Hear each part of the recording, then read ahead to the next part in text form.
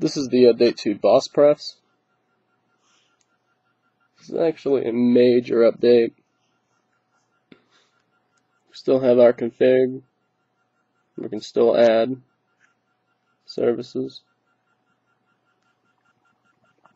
What they changed in here is they added a more button right here with a slew of additional options. We can show the free disk space. We have 36 megabytes on one partition, 5 gigs on the other. We can set BossPrefs to the double tap home, so where you double tap this button twice, it goes immediately to BossPrefs, so you can quickly toggle things on and off.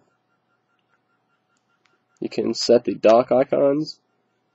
You can add them. You can remove them.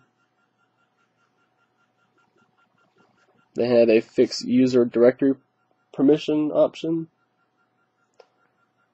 which reads, on 1.1.3 and newer applications run as user mobile. Some apps and themes are not updated for this. Even iTunes Backup Sync sometimes has a bug with this. This button sets the library and media directories to user mobile with 755 permissions. All music is skipped.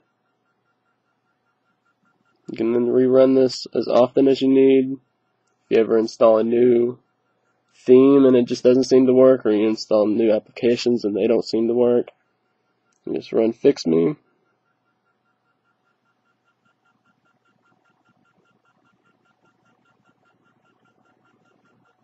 And it does it for you.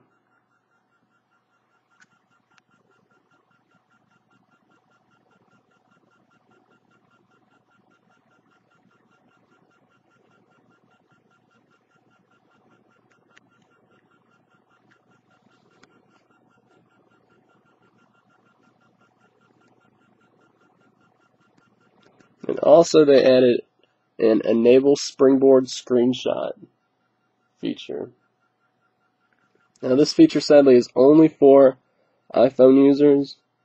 If you go ahead and tap it, you can read, and it will tell you exactly how it does it.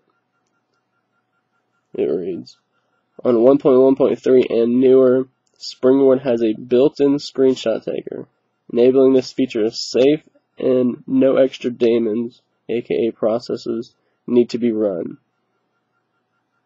It never needs to be disabled. To use, after you do it, all you have to do is hold the home and switch the mute switch to the mute position.